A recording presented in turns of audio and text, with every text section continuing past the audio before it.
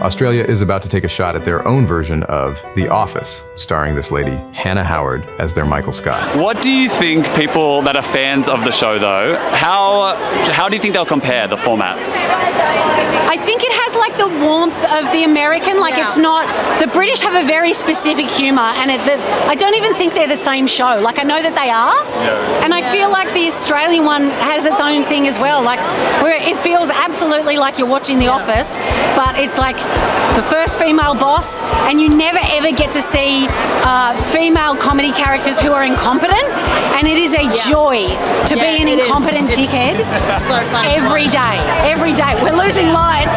Quick, the sun's going down. Hopefully they're better at reboots than they are at breakdancing.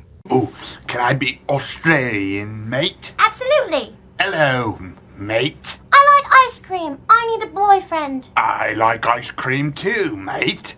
Alligators and dingo babies.